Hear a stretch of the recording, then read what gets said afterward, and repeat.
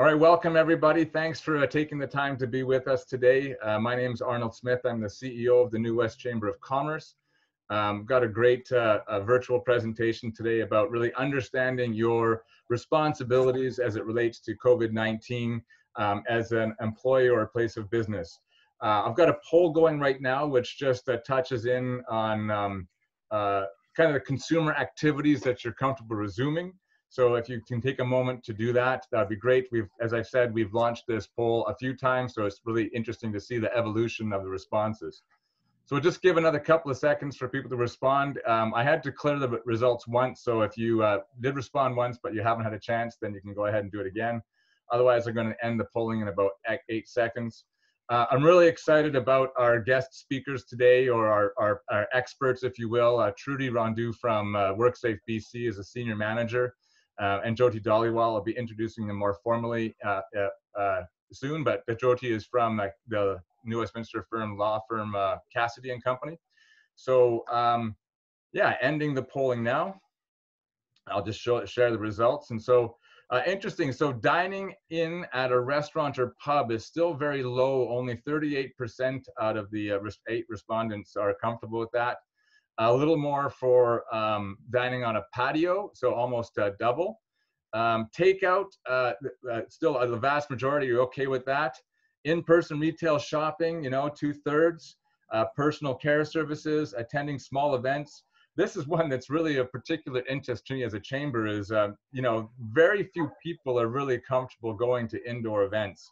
And the last one, attending small gatherings outdoors. So you get a big chunk, but still, people are really reluctant to get together, and that obviously follows the guidelines of what we're being instructed to do. But as an organization who, a big part of what we do is events, really trying to understand, when is the right time to do in-person events again. So this kind of straw polling helps me. I'm going to stop sharing the results, and I'm just going to share my screen and go with just a kind of a little presentation that I've got for you all here. Play that. Okay, so this is part of our business leader discussion series, and the purpose of this is really to help business owners and organizational leaders to understand their responsibilities related to COVID-19. I see the purpose for this event is to really lessen the anxiety for business owners about their potential liability related to COVID-19, by helping them A, understand their obligations, B, understand the complaint process, and C, understand how to prepare to respond to any potential complaints they receive. Easy for me to say. The impetus behind this really came from a headline that I saw back in June, which really took me, made me take notice. And that said, Dr. Bonnie had said after a business, some workers and customers got infected out of business, that businesses may be legally liable if customers or workers become infected if it is determined they did not adhere to mandated safety precautions. And I know that I got a lot of feedback from our members and from the people in the public who said, like, what is my responsibility? What is the potential liability? I wanted to understand that. And so that was the reason why I put together this event, to hopefully lessen the anxiety for the people out there. I just want to say thank you to our sponsors. These help us to do these events for free. The City of New Westminster, the New Westminster Record helps us promote these. Featured sponsor, the Port of Vancouver, they've helped us out with a big sponsorship, so thanks to them. And also our supporting sponsors, the Chamber's Group of Benefits Plan, Waddington Wealth Management, and Lauren Namke. So thank you to all of them for their support. I also want to just give a shout out to Connections. We have Nimi here, and she is really your free recruiter. This was a program that the New West Chamber pioneered, which is really a partnership with Work BC to help employers find employees, and vice versa. If you're looking for work, you can go to Nimi and she might help you find work. So go ahead and check out Nimi at FraserWorks, or go to our website and you can connect with her there. I want to talk about just quickly our upcoming events. We are continuing with our digital marketing series, and the next 3 are all about free traffic, which is really great for your business. Paid traffic is one thing, but that costs you money. But when you can add people to your sales funnel without spending any money, that's the big thing. So we're starting with SEO, then we're doing the harnessing the power of video, and then social media content strategies to get free traffic. For our local business leaders discussion series, we've got a few topics coming up. Those are the dates, the 26th, the 9th, and the 23rd. Second wave preparations, business and the overdose crisis, and also mental health.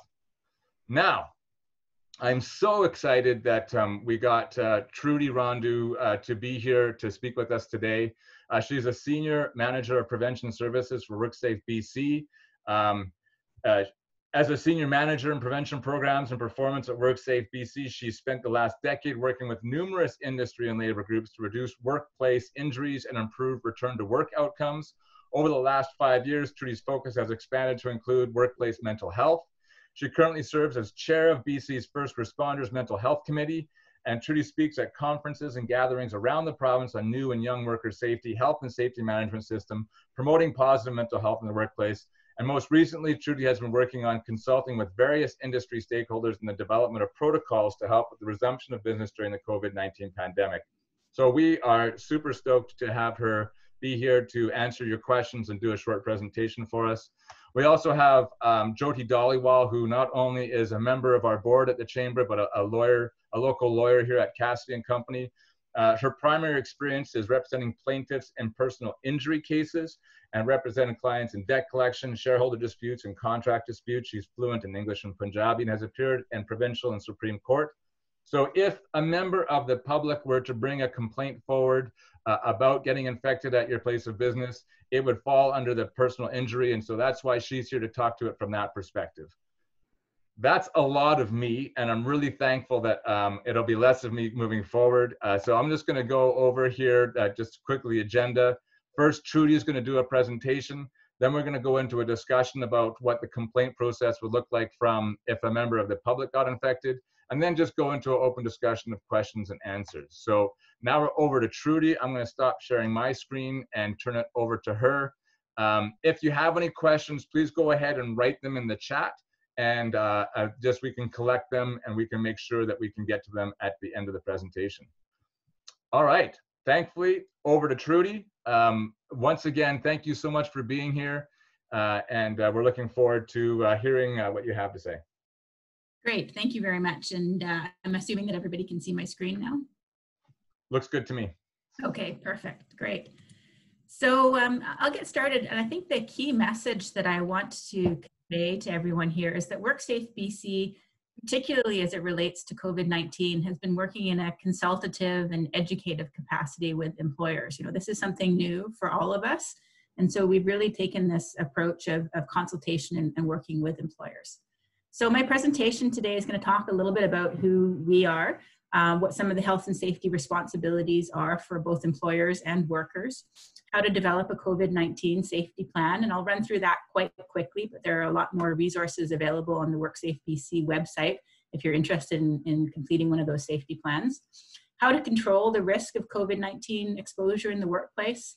I'm going to quickly touch on some of the industry protocols that have been developed, and then talk about really what to expect from the prevention department at Worksafe BC.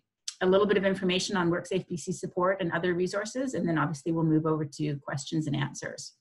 So I think in terms of the who are we, not everybody has an understanding of the role that Worksafe BC plays in the province.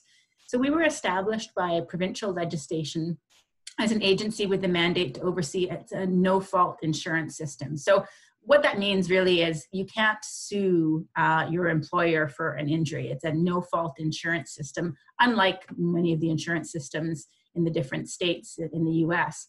In BC, it's a no-fault insurance system.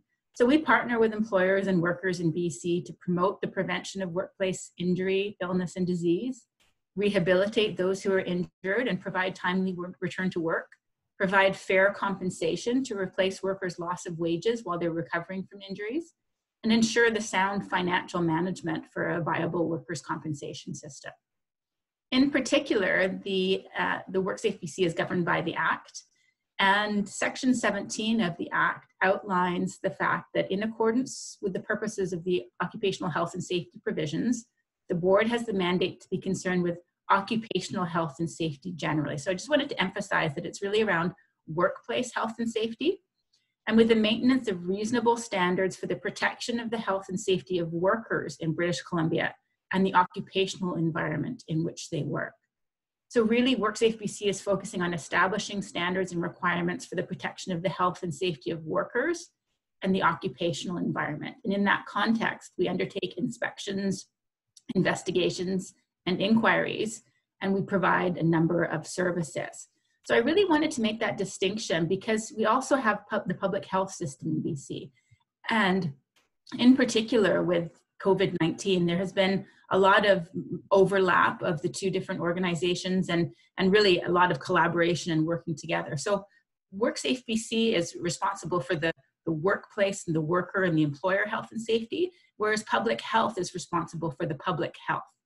So it provides independent advice to the ministers and public officials on public health issues, monitoring the health of the population of British Columbia, recommending actions to improve health and wellness, establishing standards of practice for medical health officers, working with the BC Centre for Disease Control. And so in a provincial state of emergency, which we are in now, the provincial health officer can make orders as needed, and you must follow those orders. So Worksafe BC has been working very closely with the Provincial Health Office and the BC CDC in all of the protocols that I'm going to be talking about and how the two systems are working together. So, and I'll provide some examples later of where complaints may come in that may be resolved by Worksafe BC, or Worksafe BC may be turning those complaints over to public health, depending on whether the issue is worker health and safety or public health and safety. So I just wanted to be clear that there was that distinction between the two different systems within the province. So talking a little bit about COVID-19 health and safety responsibilities in particular. So overall, we have general health and safety responsibilities.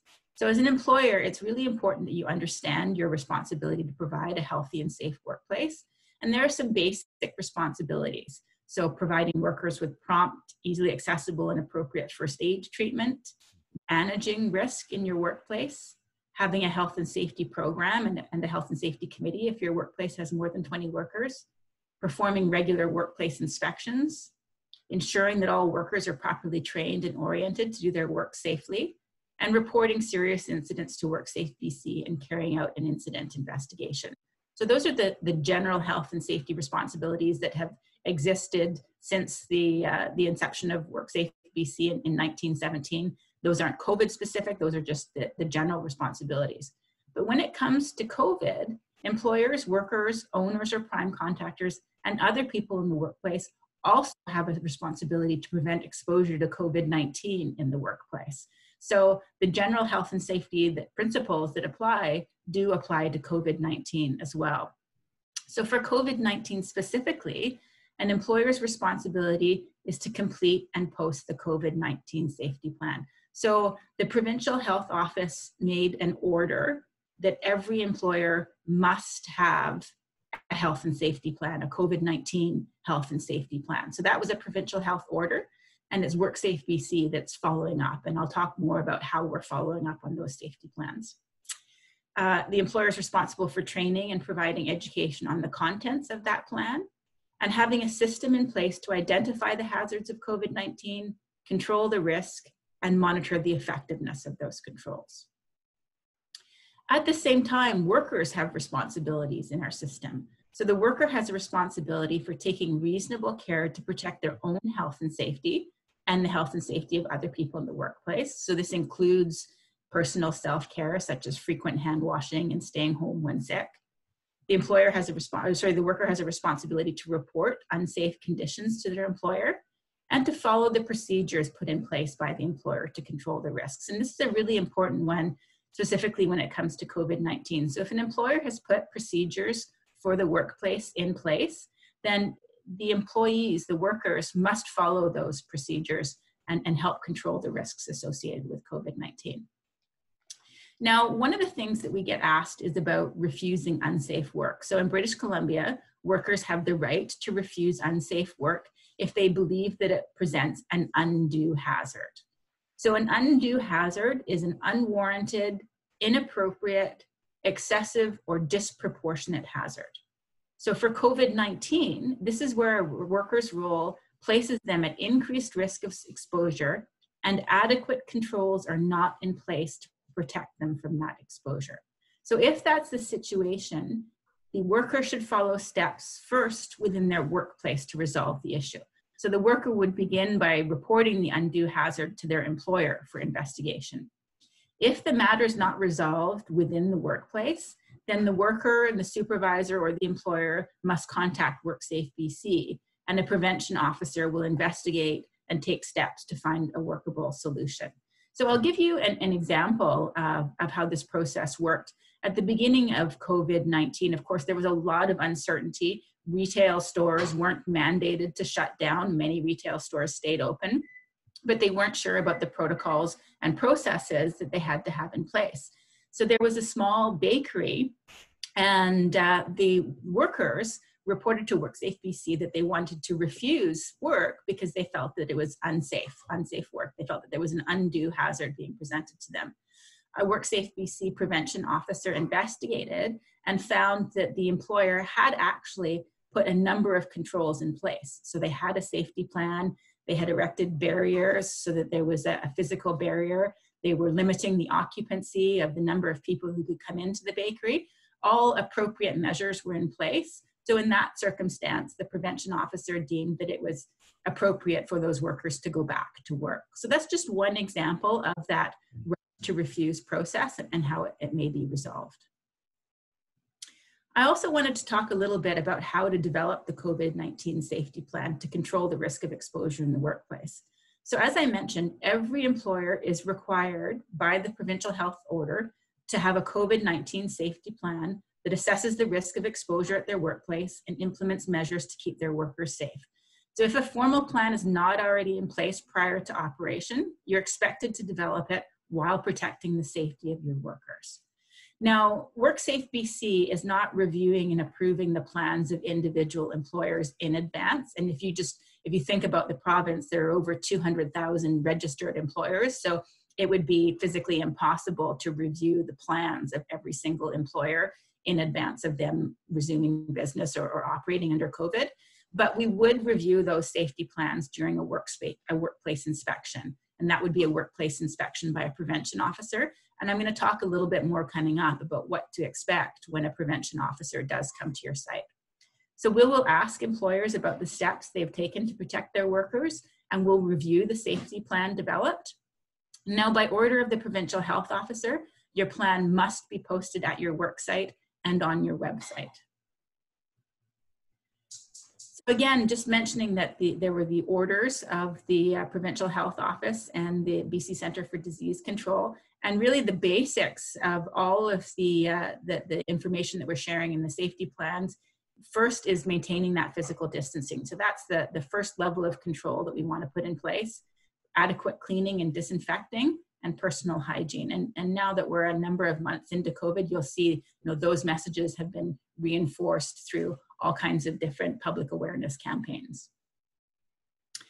So the steps in creating a COVID-19 plan are really first off to assess the risk in your workplace. So where do people congregate? Where are work processes having a number of people working together? Where can we adjust those work processes so that people aren't coming within that 2 meters of distance from each other? So implementing measures to reduce the risk, and physical barriers are an example, and we've seen many examples of those where there's not a possibility of maintaining that 2 meters, so a physical barrier has been erected instead. Developing policies to manage your workplace. So having policies, for example, that people are not to come to work if they're exhibiting any symptoms of COVID-19. Developing communications plans and training, and ensuring that all of your workers are aware of the responsibilities that they have around COVID-19 and the procedures that they must follow. Monitoring your workplace and updating your plans as needed. And of course, information is evolving in terms of COVID-19 and our understanding of the disease and transmission and so on. So you have to ensure that you're monitoring the most recent information in your workplace and updating your plans as required.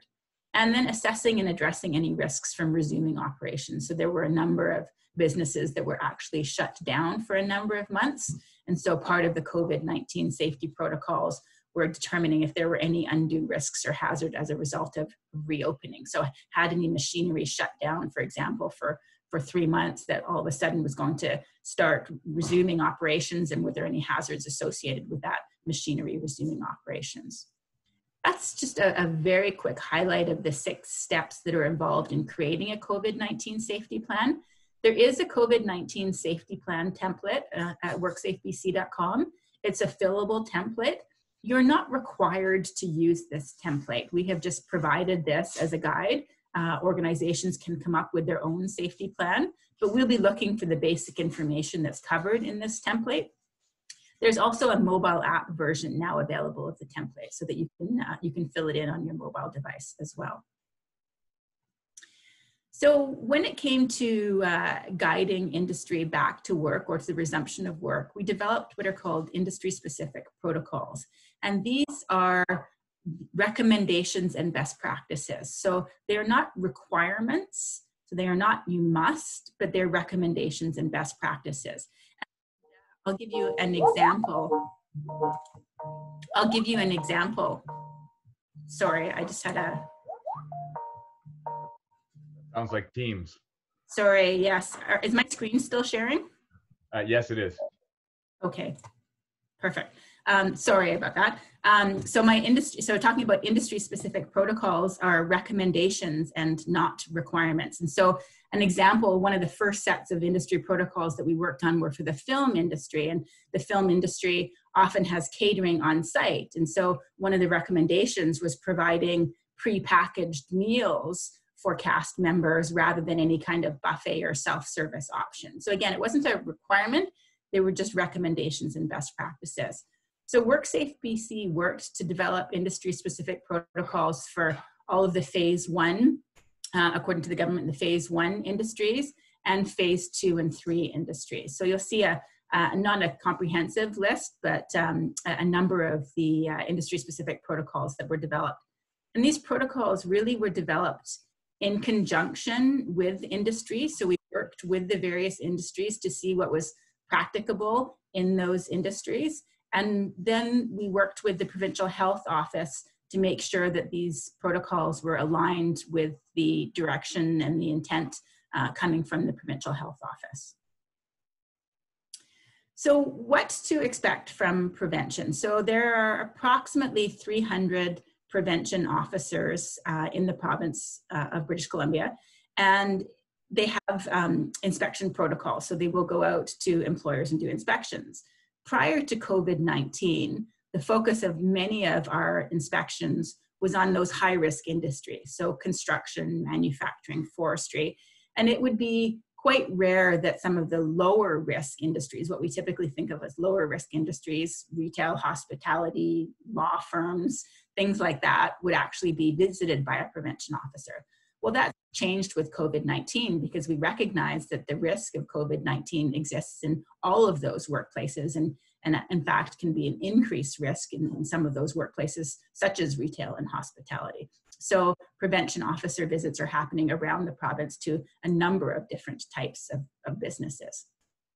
So if you get a visit from an officer, again, I go back to the first message that I started this presentation with.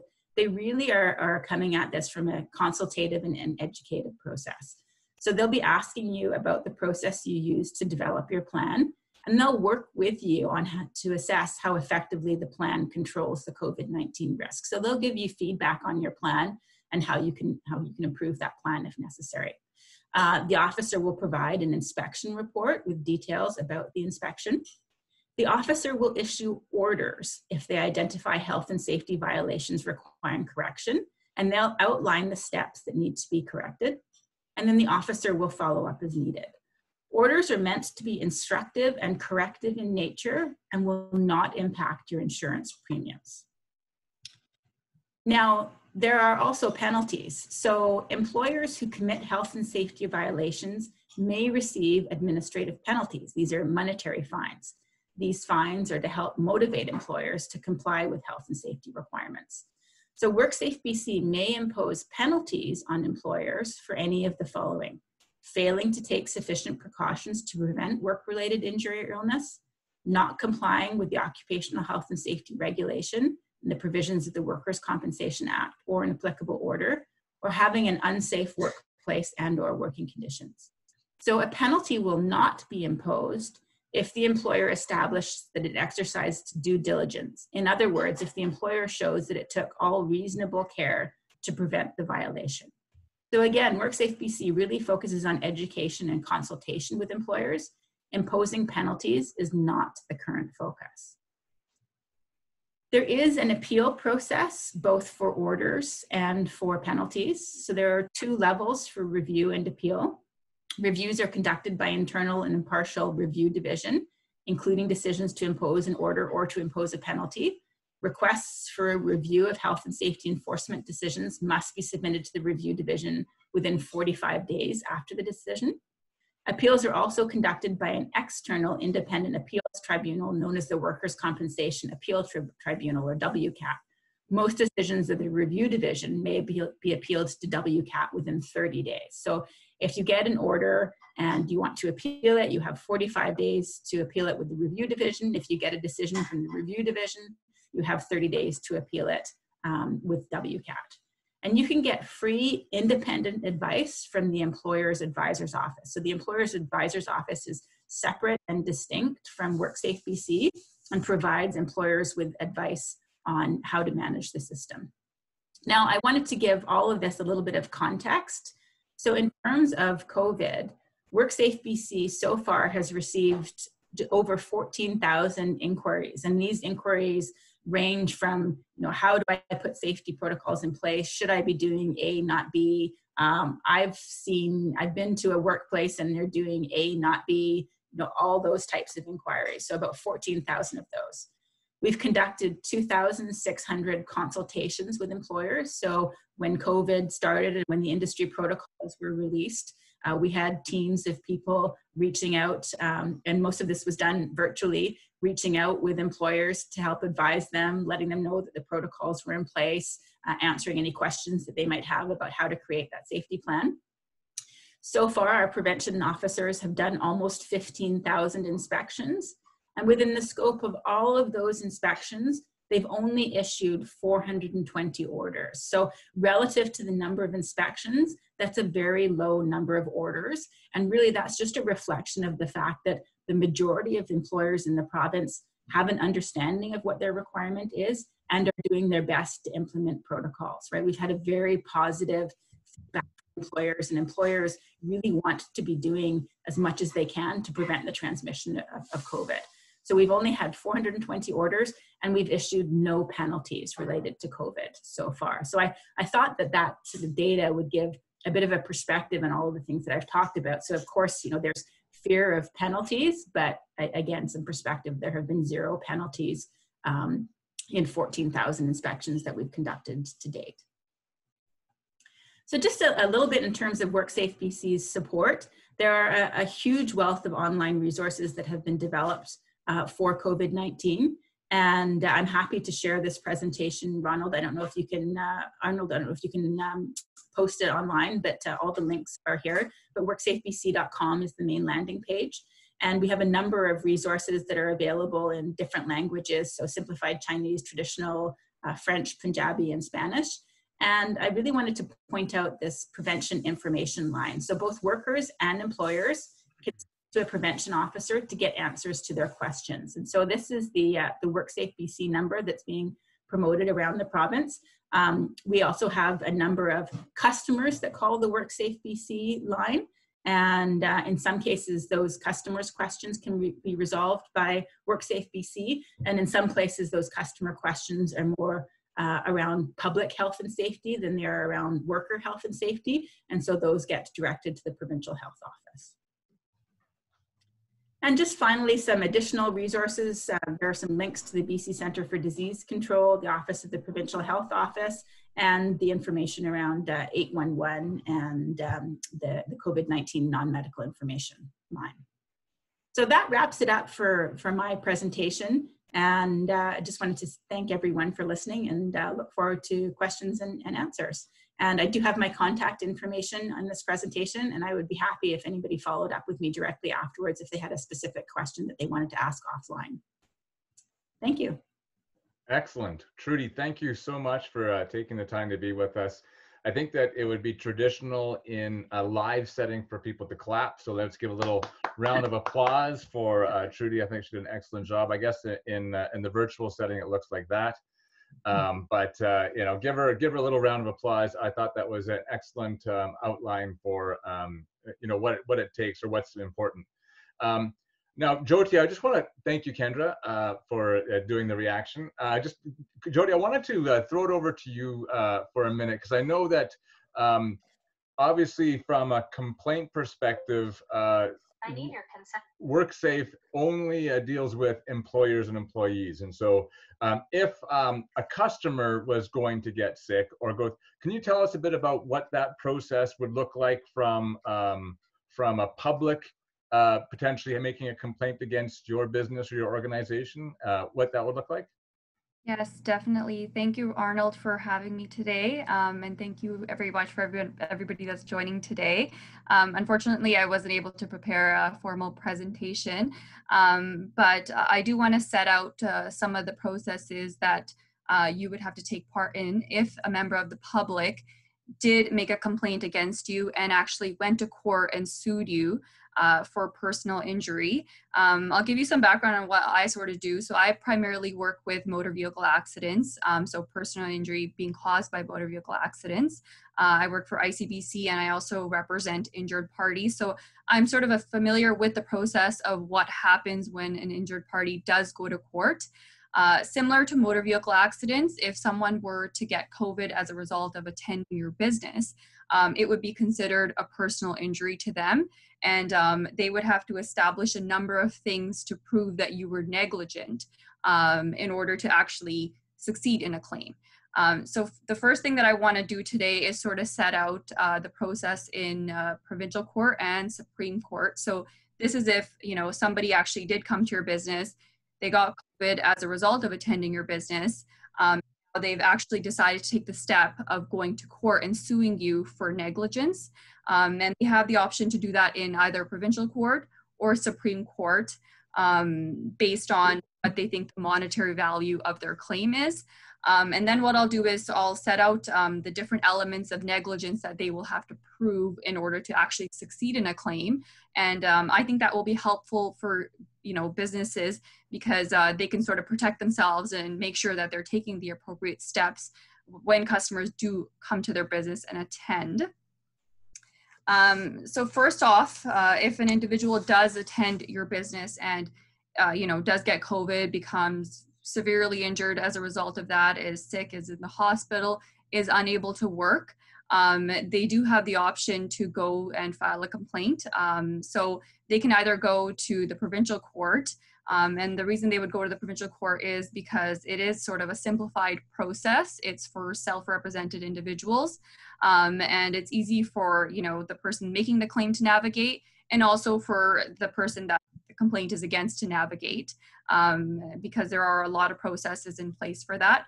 So an individual would likely bring a claim in small claims if they think that the monetary value of their claim is less than $35,000.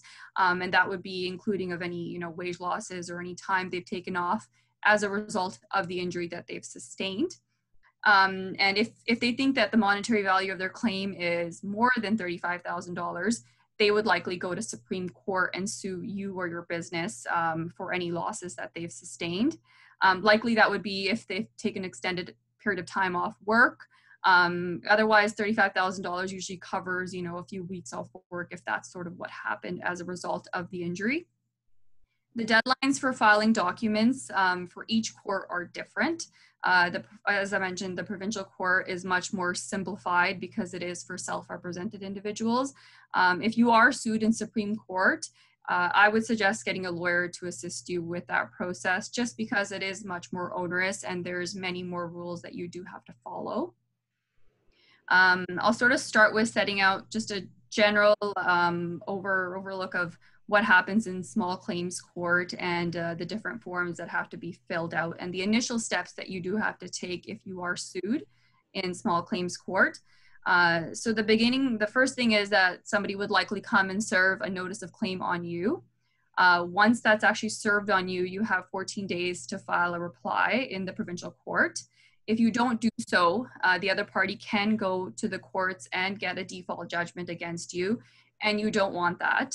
The reply to the notice of claim is a very simple document. You don't need to put any evidence in that document. You just need to set out your position and how you intend to protect yourself moving forward. Once you file that reply, the courts typically set something called a settlement conference. And what that is an opportunity for you to sit with the other party, hear them out, hear what they have to say. In these sorts of circumstances, it would likely be, when did they attend your business? What day was that? And then you can look through your records if you have any logs of the different people that were attending to, first of all, establish whether that person was even at your business on that day, and how they would have likely gotten COVID from attending your premises. So it's an opportunity for you to sit down with the judge and hopefully put the matter to bed. And if you're not able to do that, then what happens in small claims is that you can either, you can attempt to settle it at any point with them if you just want it to go away, or a trial of the matter is usually set fairly quickly, because it's usually just a day or two trial in small claims. It's not an onerous process. On the other hand, if you were to go with, Supreme Court, so if the other party sues you in Supreme Court, they would be serving what's called a notice of civil claim on you. And what happens then is that you would have to file a response within 21 days from the date that notice of civil claim was served on you. Again, similar to small claims court, you don't want to have the other party apply for a default judgment, so you have to reply within the prescribed time limits. And once that happens, the parties typically exchange documents and anything else related to the claim. So you would give them what you intend to rely on. So that would be any documents of the steps that you had taken. So any pictures of the premises that you had taken, any notes that you keep of the different precautions you've taken to protect the people coming into your business. So everything you intend to rely on, and the other individual will do the same. So, if they have documents or evidence that says, yes, I did attend your business on this day, if they have a receipt for attending your business on that day, they would have to prove that they actually got COVID as a result of attending your business on that day. And again, any medical records related to any illness, ongoing illness they have, any disability from work. So the next process would essentially be exchanging documents with each other. From there on in, you can also set what's called an examination for discovery, which is a good opportunity for you as a business to sort of, ask the other party questions under oath to see what their actual losses were as a result of this, and whether or not they can establish that it was because of the day that they attended your business or whatever it was. So that's a very, very important step. From there on in, it would go to mediation or trial. There are numerous other steps that need to be taken in Supreme Court. So I would recommend getting a lawyer to assist you with the process. Should you be sued in Supreme Court, just because the rules are much more complex than they are in small claims court, and they're more difficult for lay people to navigate through. So I would recommend at least consulting a lawyer to see what they can assist you with. Now, in order for an injured party to actually succeed in an action in either provincial court or Supreme Court, they would have to establish that you were negligent, so that you actually did something wrong. And there are different elements that they have to prove in order to prove negligence. So what I'm going to do now is I'm just going to set out sort of a general overview of the different elements of negligence. And I think that will help you sort of figure out how to protect yourself in these circumstances. So the first element of negligence is that the injured person must establish that the at-fault party owed the injured person a duty of care. So a duty of care is actually just sort of a special relationship, and it's the first element required to prove negligence. So typically in a business sort of setting, somebody coming into your store or coming into your restaurant would quite easily establish a duty of care. So I don't think that would be too difficult for the injured party to establish. The first element is typically the easiest, and likely they would have already established that before actually starting a claim against you. The second, and I think the most important element, especially for these circumstances, is that it must be established that the negligent party's conduct fell below the standard of care. And I say that's important because, especially in circumstances such as COVID, for businesses, it's really important that they're following the rules and regulations set out by the province and the health officers.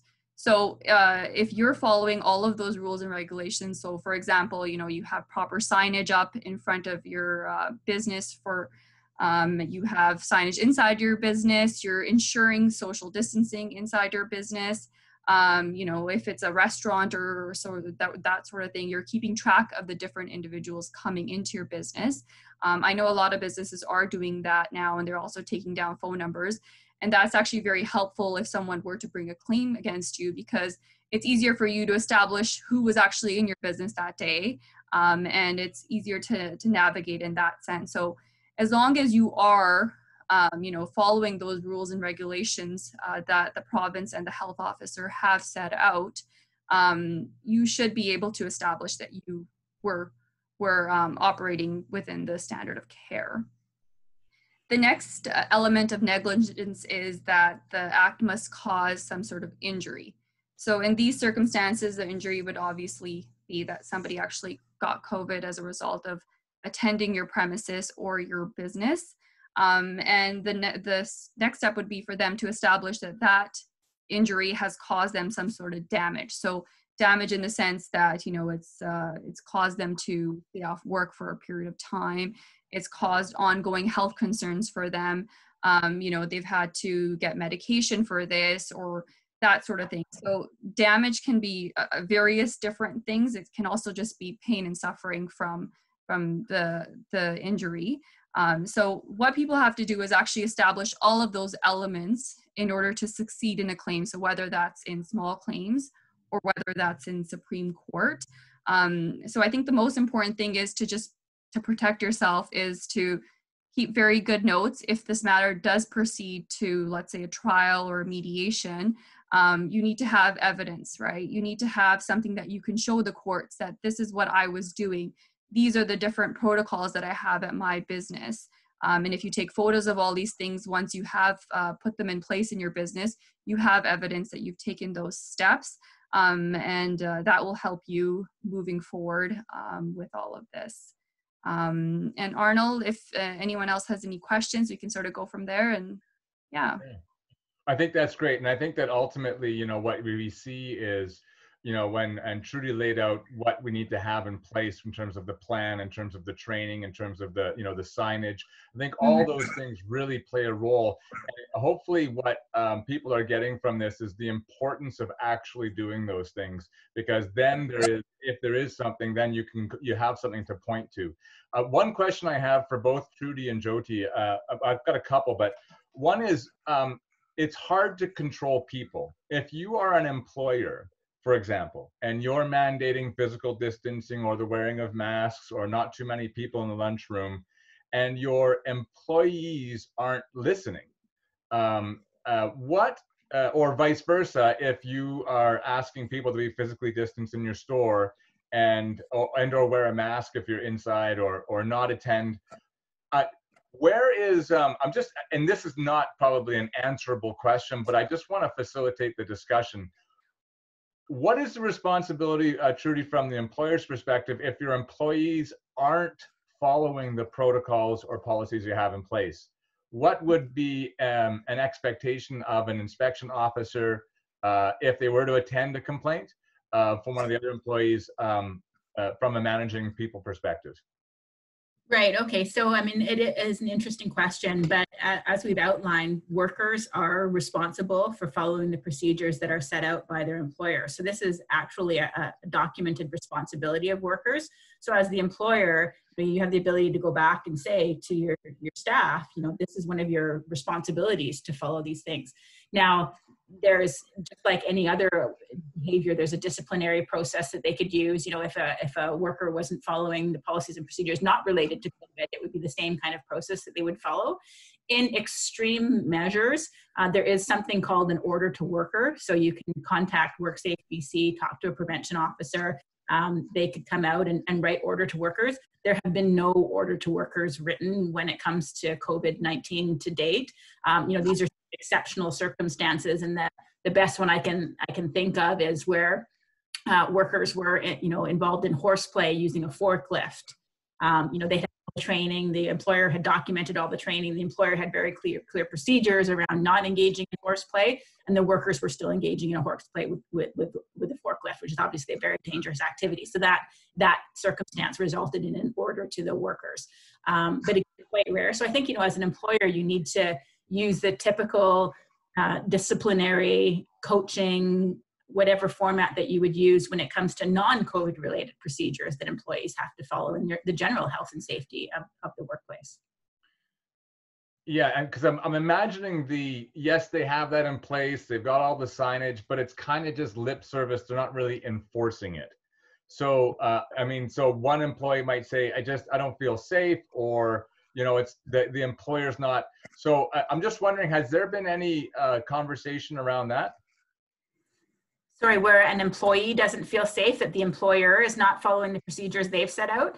Yes, well, you know, like the employer set out the procedures, they've done the training, they've asked everybody to do it, but they're kind of lax in enforcing it.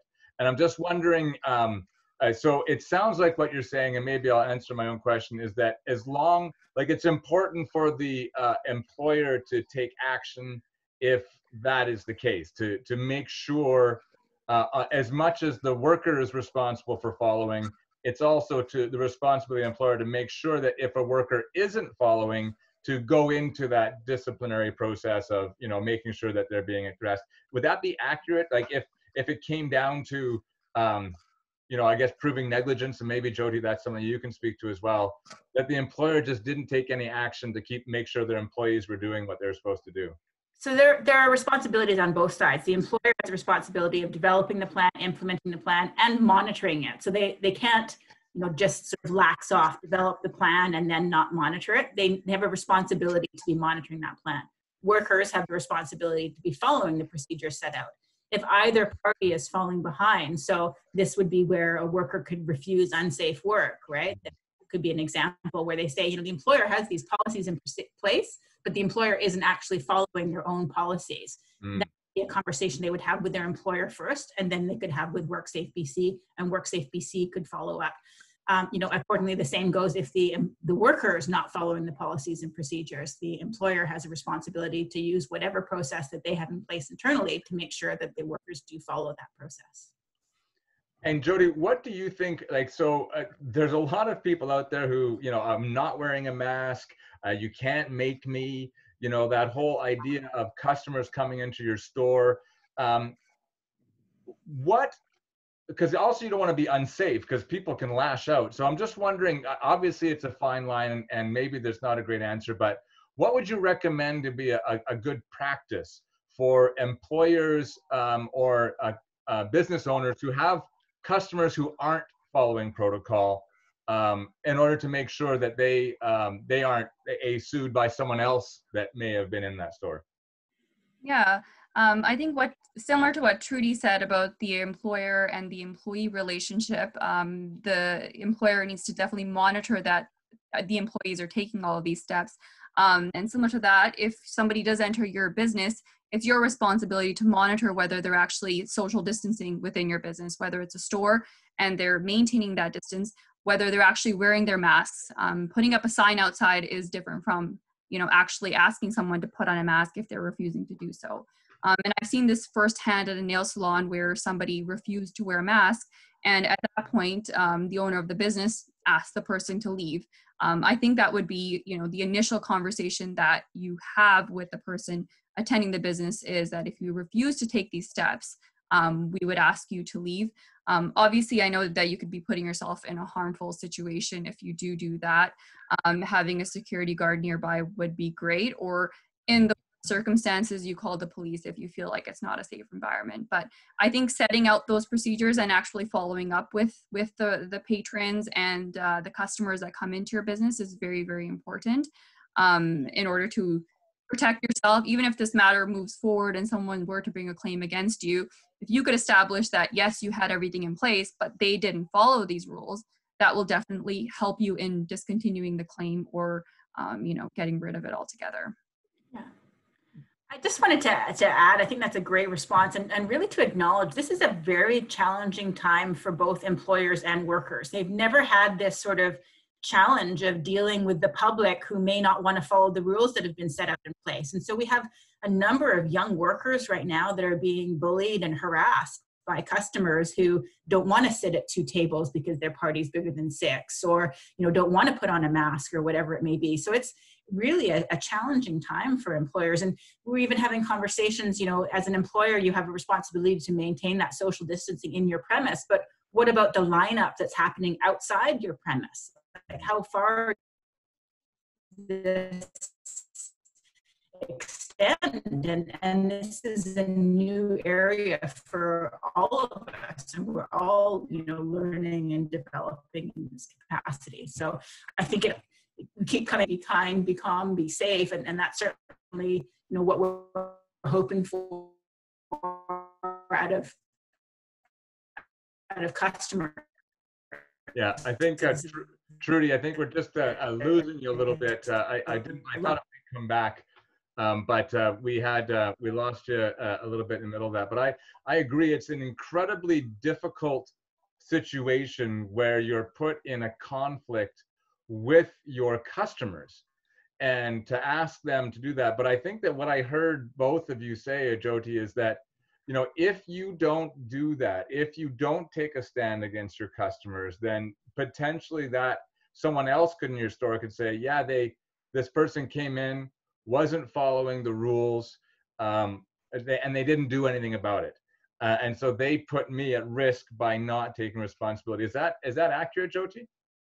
I think that pretty much sounds right.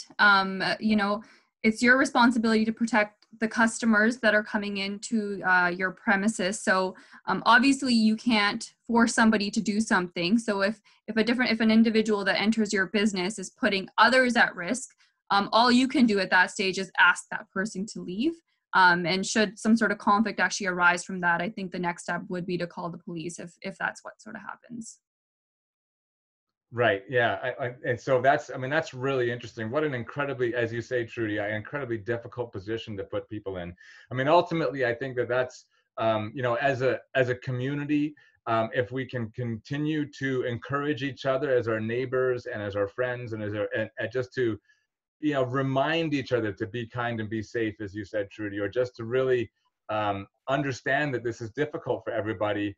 And add that extra piece of patience, I think that would make a big difference. Does anybody have any specific questions? I can tend to be dominating these things. I've only asked for Trudi and Joti to be available till 12:45. Carly, I see your hand up, and you did it in the physical sense, and so I think that's even better than the technology sense. So go ahead and unmute yourself, and you can ask a question to our experts here. Am I on now? You are. Great, thank you. I actually put it in the chat, but I don't know if anybody looked there.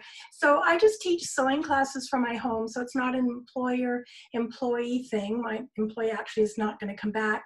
But I'm going to be seeing 4 adults at a time. So I can separate them all and, do the disinfectant, and we're all going to wear masks, that type of thing. But am I advised to have them sign a waiver? That like a hold harmless agreement? Yeah, so this is actually a discussion we've had various times in our own office, whether or not, it's a good idea to get an agreement signed for COVID. And we've sort of been bouncing ideas off each other. And a lot of businesses have started to do this just to protect themselves and just to make sure that the other party knows of the risks that can present in the situation. So I never think it's a bad idea to sign an agreement. How that will hold up in court really depends. At this point, none of these claims have actually gotten to court for COVID, but it never hurts to get an agreement signed. just because it puts it in writing. It sets out that you have shared your concerns with the other party, and they've signed it, so they've seen it. So definitely don't think it's harmless in any sort of way. Thanks, Jodi. Carly, did I get your question answered? Excellent. I had one question for Trudi, and it was with regards to when there's a recommendation and they kind of conflict with the standards or I guess the duty of care. So for example, you talked about the film industry and they have craft services and they usually have a table that you can go to but they're recommended to have individual servings. It seems to me that someone could come along and say, you know, that you're not following the recommendations, or that recommendation should be a standard. Has there been any updating of the standards as you've gone along? Like any of these recommendations kind of turned into standards based on feedback from the public or employers or employees?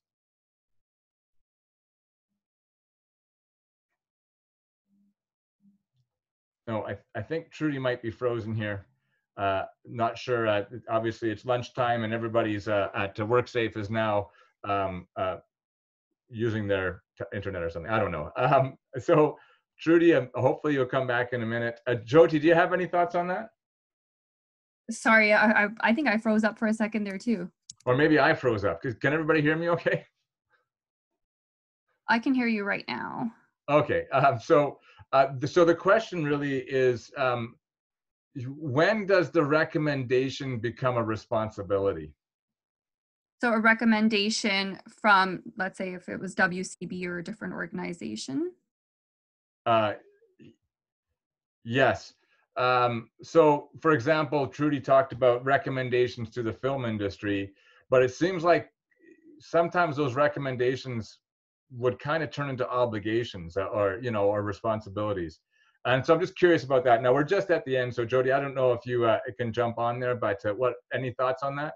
I think when it comes to protecting the health of, whether it's an employee or whether it's a customer, I think right then it becomes a responsibility. So whether it's somebody that you work with or your customers, if it's something that may affect, whether or not they, get COVID from attending at your business or your place of work, I think at that same place it becomes a responsibility. So I do think it's kind of works hand in hand.